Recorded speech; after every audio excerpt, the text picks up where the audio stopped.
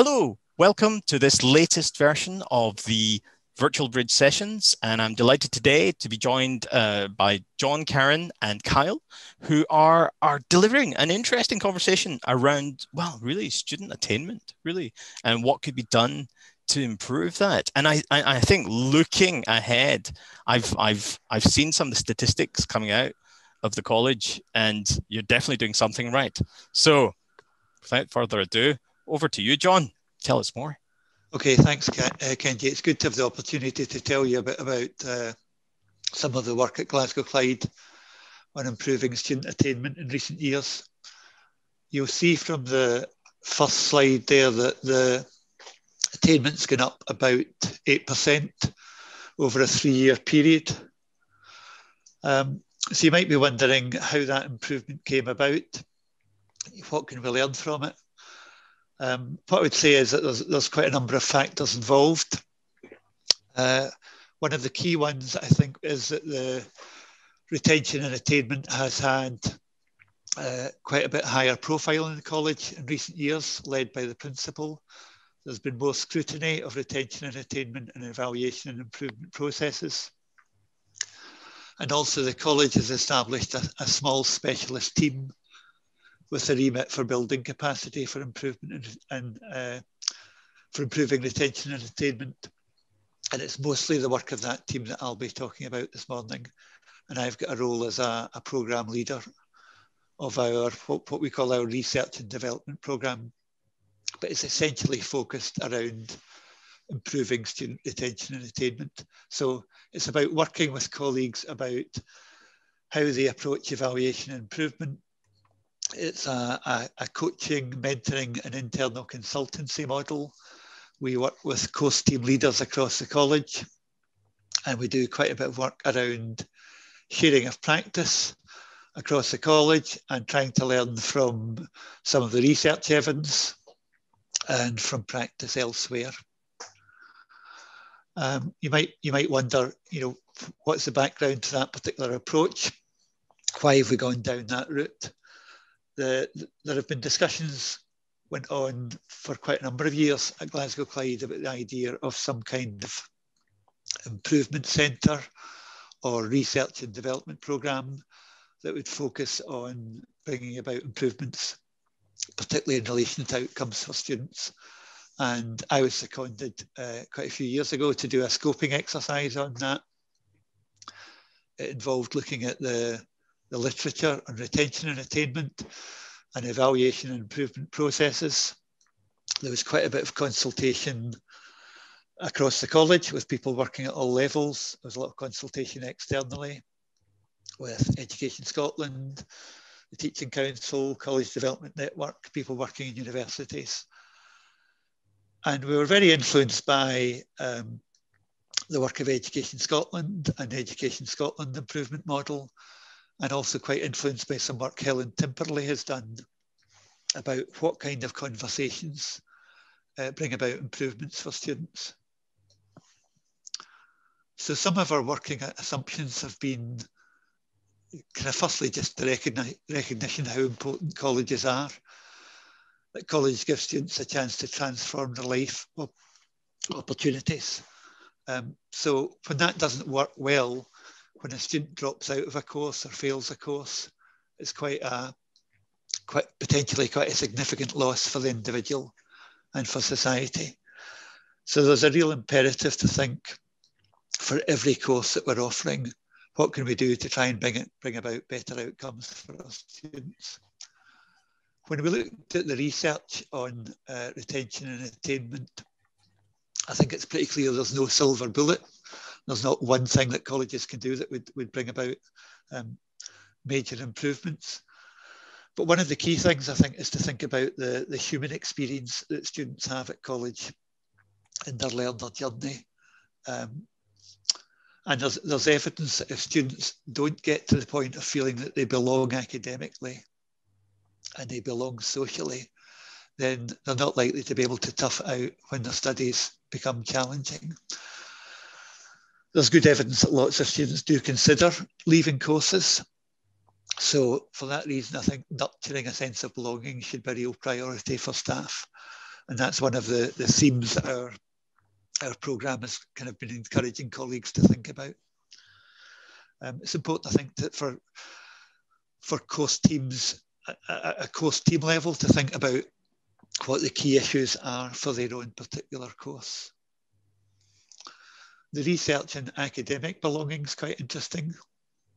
And some of the key findings are highlighted there, that the things that foster academic belonging for students are really the kind of things that we would associate with good teaching anyway. Lots of active learning, lots of group-based learning and teaching, a lot of learning by doing, clarity and transparency about assessment processes, lots of feedback for students on how to improve.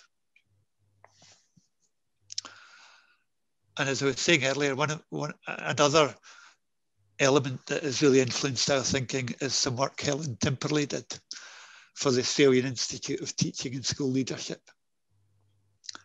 So what they were interested in was what kind of discussions take place in educational systems that actually are effective in bringing about better outcomes for students. So she was commissioned to do some research on that. And she highlighted some key characteristics that you can see on the slide there. She would say that when people are effective in working together to bring about better outcomes, they're really focused on what she calls the moral imperative of bringing about better outcomes for students. People are willing to put their existing assumptions to one side and take a fresh perspective. The effective professional discussions depend on a lot of trust and challenge, and people having high expectations about what's possible for students. And also people are willing to think about what they can do that will make a difference, what they can change, and not the things that are out with their control. And when all these things are in place, people develop a sense of agency. So people come out of the meetings, whether a teacher, a lecturer, a senior lecturer, a head of curriculum, and they feel a sense of agency. Here's something I could do, here's something I could try that might make a difference for our students. And one of Helen Timperley's interesting conclusions is this observation that expertise in conversational process is essential for productive conversation. So there's a particular kind of skill to making these conversations work well. And that's influenced the design of our improvement programme. So we have a small team of development advisors, and you'll be hearing from two of them today. And the development advisors are essentially a facilitator for improvement. So we've had training in coaching, consultancy and counselling skills. We've had a bit of time to become familiar with some of the research evidence on retention and attainment. And what we do is we work one-to-one with course team leaders across the college. We facilitate lots of workshops and practice sharing events to give people a chance to get a fresh perspective on what they're doing. And the whole approach is kind of built on a belief that it's teams and team leaders that have got ownership of evaluation and improvement. So it's not up to a development advisor to go in and diagnose what needs to be done to improve. It's been a college-wide approach that has had very high-level support. So the principal sent an email to all 96 course team leaders outlining this new approach that the college had to improvement. People were sent a briefing paper about issues to think about before they met with their development advisor. I work very closely with our assistant principal for quality and performance. There's good links with the leadership team. We are closely involved in various kind of self-evaluation, validation processes that the college has. And as you'll see from the final point there on the slide, we work right across the college with faculty, schools, course teams, heads of curriculum, senior lecturers and lecturers. So a very small team, just 1.5 posts, but we're working right across the college and trying to think about the whole learner journey.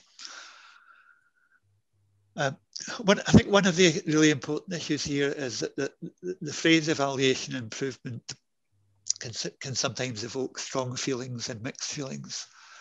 Rob Leiper wrote a paper about evaluation where he said, any system of evaluation can all too easily come to feel like an accusation of inadequacy.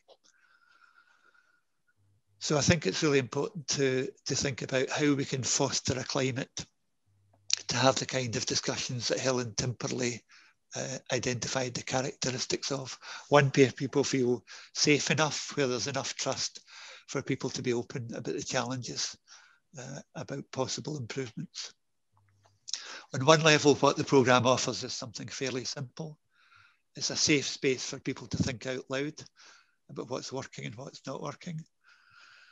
It's a chance to get a fresh perspective in practice.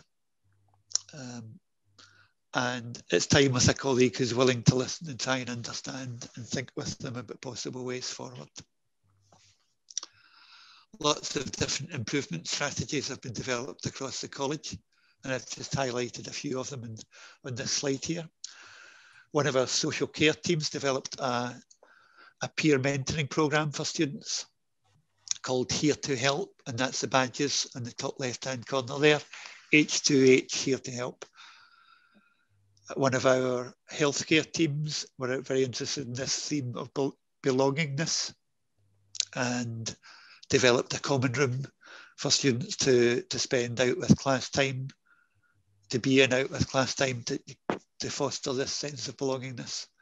And we've done quite a bit of work in course design, which Kyle Bettley will tell you about shortly. So we run lots of practice sharing events. Prior to COVID, we had ones on improvement conversations, belongingness, making use of feedback, quite a range of different topics. Obviously, COVID has been a profound shock to college systems across the world. And the overarching aim of our programme continues to be the same since March last year. It's all about how we can bring about the best possible outcomes for students. But obviously the context has changed profoundly. Colleagues have been experiencing probably the most profound and intense professional challenge in their careers, quite a dislocation for people in their professional and personal experiences. So a lot of our work has really been about, since March, has been about trying to provide the best facilitation we can to give people a bit of space to think about where they are now in their work and how to find the best way forward in transitioning to new ways of working. And we've done lots of practice sharing events since March last year, quite a lot around learning and teaching, some of them discussion groups, some of them with presented material followed up by discussion. We've done workshops for senior lecturers and heads of curriculum around how do you lead and support teams remotely and to develop new ways of working. And we've continued to work on some of the previous themes around belongingness, using data to support student success and so on. So course team leaders have mostly valued the opportunity to speak to a development advisor about their practice. And for those who have found it helpful, you can see the kind of things that people are saying. A lot of people have highlighted the benefit of speaking to somebody out with their own area of practice. People have said things like they find the time motivational, inspiring, it clarifies their thinking about their role. It gives them more sense of what changes that they can make. So that's some of the kind of positive feedback that we've had.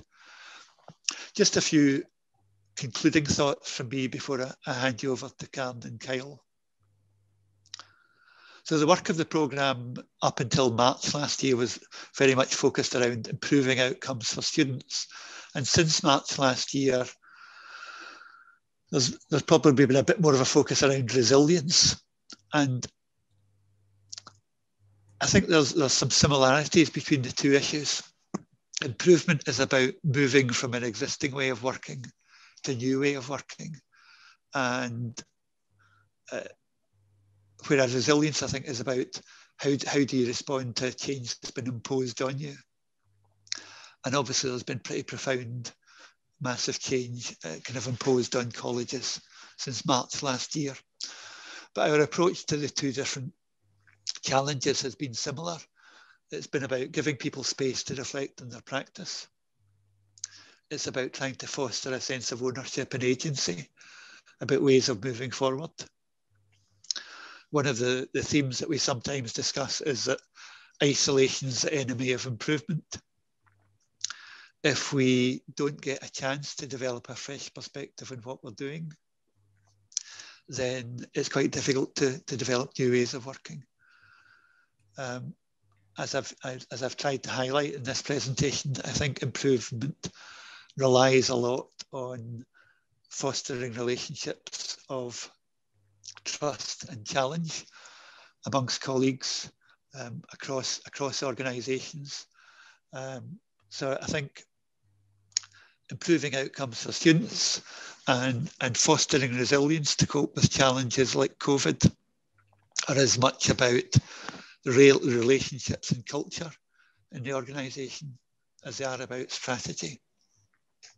So that's an overview of the programme, and Karen Bale will now tell you a bit about some of our one-to-one work with senior lecturers, and then Kyle Bettley will tell you a bit about some of our practice sharing work. So it's over to you, Karen. Great, thank you, John. Hi everyone, thanks for having us here today.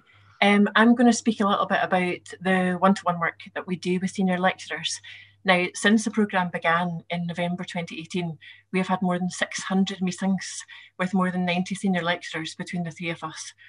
Some of these meetings are on quite a regular basis, you know, maybe even every week, every fortnight. Some are maybe every block, depending on the needs of that senior lecturer and how much that they feel that they want to engage with the programme. Most want to engage on a pretty regular basis. So the idea behind it all is this idea of active listening. And if you think, I think all of us do this in our work life, in our social life, that we tend to listen to a conversation in order to reply. And when somebody's speaking, we're thinking, what can we contribute? Like, what can we add next? How does this apply to me? And I think we all do that. And what active listening is about really listening to that person. So really thinking, what are they telling me? And usually with people, there's something underlying. There's something that they're trying to tell you, and they don't always go straight to that point.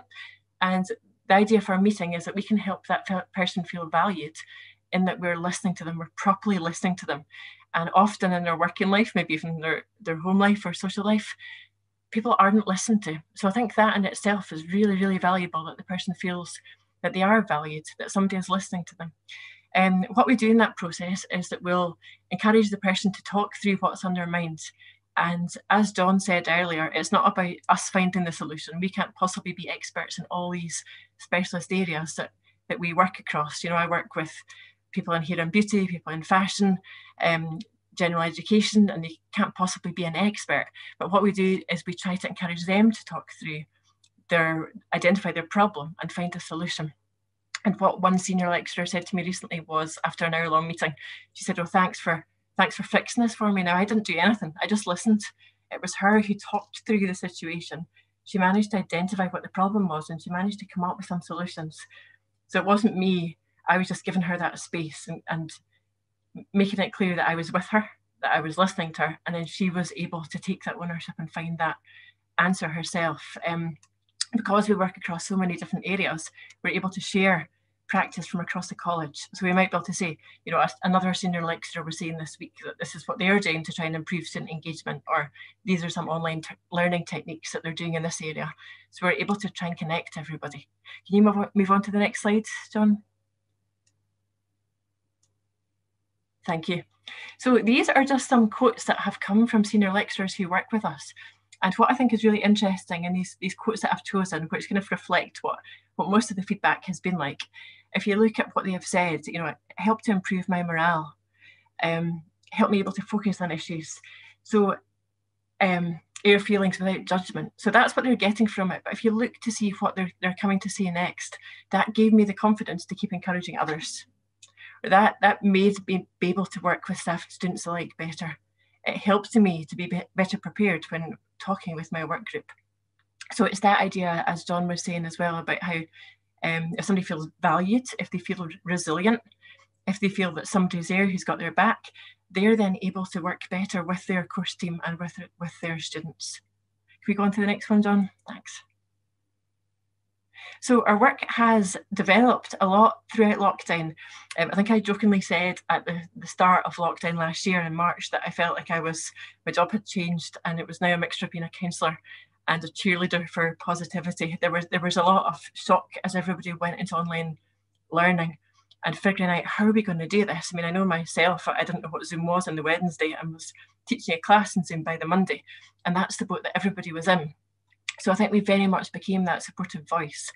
I've heard senior lecturers, brilliant senior lecturers, say to me, I feel inadequate, because they've gone through a career where they've known what they're doing and suddenly everybody starts doubting themselves.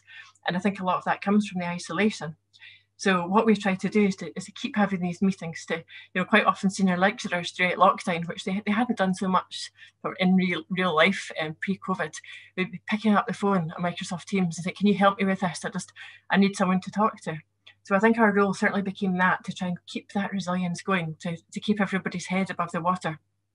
In terms of technical support, I mean, I'm not, maybe Kyle more, we're not IT experts, but I think because we get to work in every area across the college, or most areas across the college, we've got our foot in the door, so we know what's going on. And we were lucky enough to be involved in some of the work stream groups across the summer.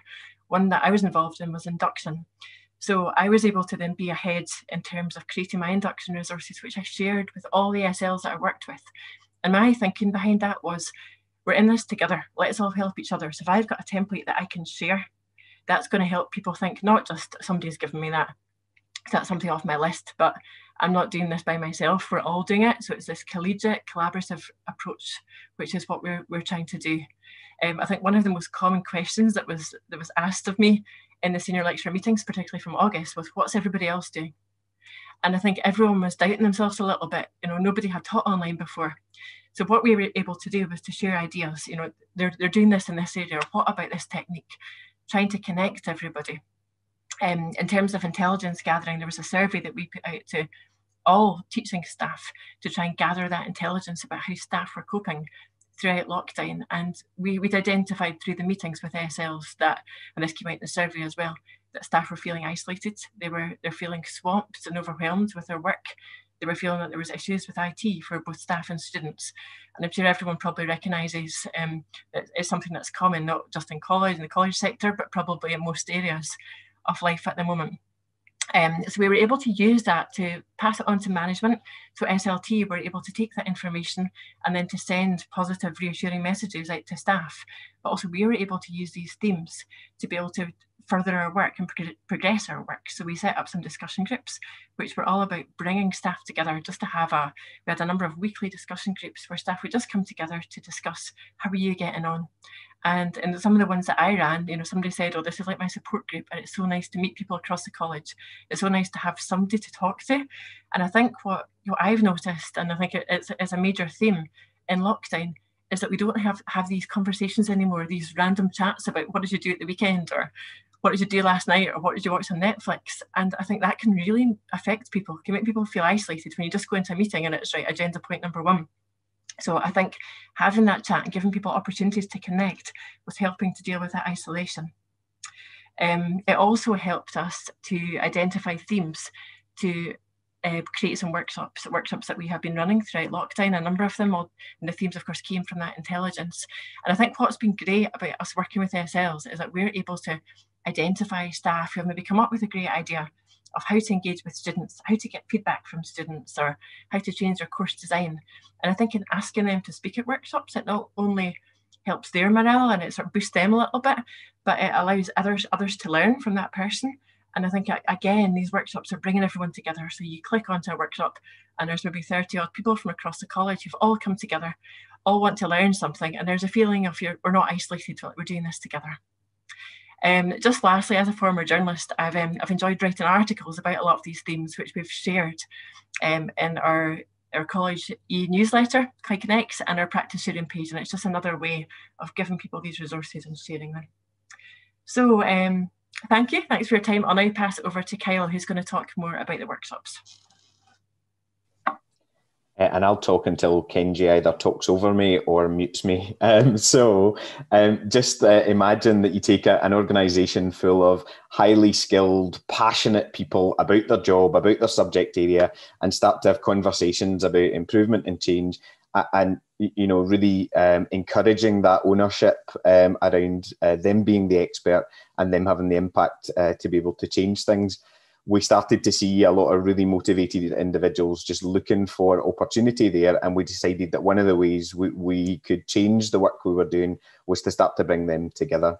We held a very first senior lecturer forum where we got a group of senior lecturers together, and we started to have some discussion there. We had two presenters, one presenter talking about an aspect that they'd changed that was around ensuring that there was one guidance teacher that was with the group for most of their week, and there was only one other teacher on the group, and how that had kind of impacted on retention, attainment, and also that sense of belongingness. And we had another presenter there, a senior lecturer, who had changed a number of their courses, which, as you can see from that tiny, tiny little graph that I put on the picture there, the red was the performance indicators of the previous year. They'd noticed that they had a number of students leaving halfway through the year, around about the kind of Christmas time. They changed the design of the course to be 2 shorter courses for the following year.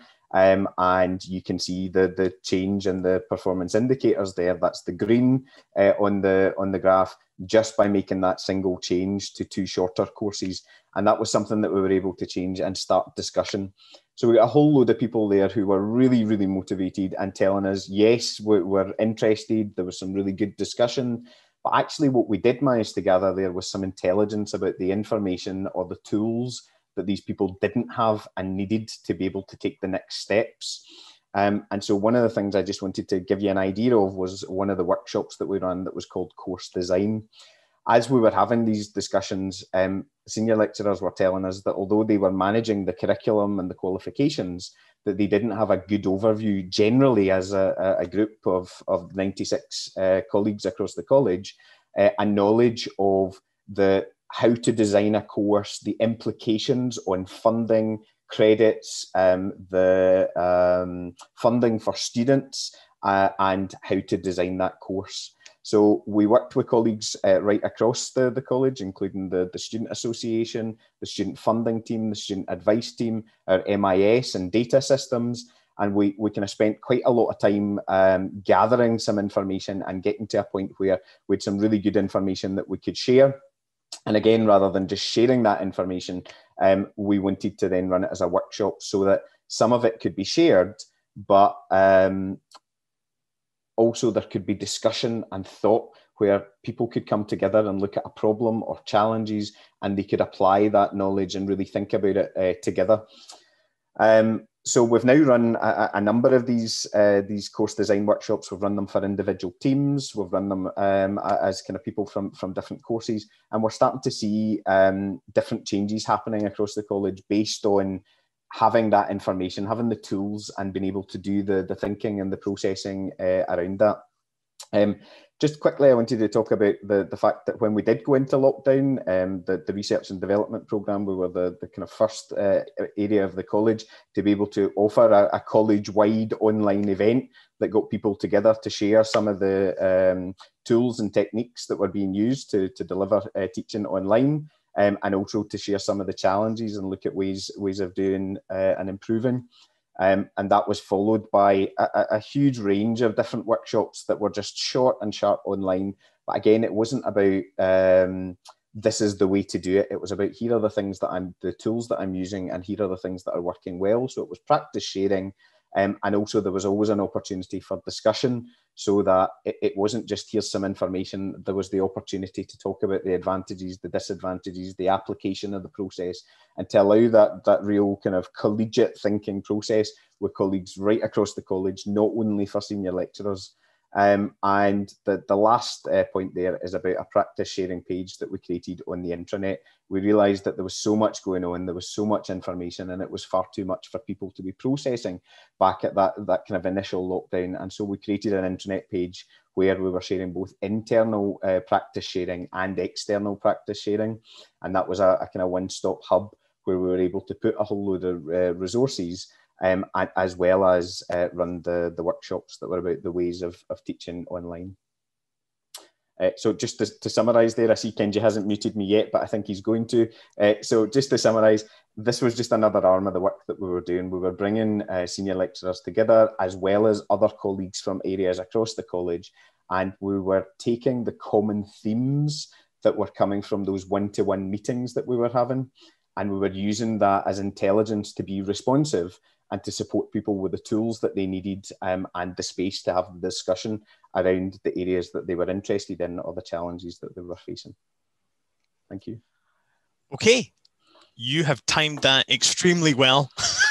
Because that brings us to our 30 minutes for this recorded part of the session.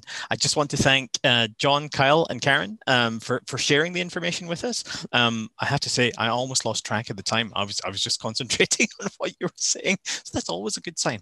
Now, we will carry on the conversation here, but for those watching us on YouTube, thanks for joining us. Hope you have the chance to join a live session in the future. Until then, stay safe.